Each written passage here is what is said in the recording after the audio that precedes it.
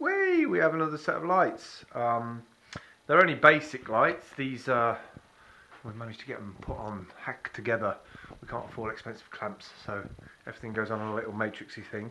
Only got one set up, but that's the secondary shot, which used to be our first shot really, which was the sofa area. We need some cushions for that. We need some covers for the cushions. And this one supported quite nicely actually, because all we did is we've got nowhere to really stick it up there. These are the two drop-down mics, these Pro 45 from Audio-Technica, which are fantastic microphones because you don't have to lapel anybody up.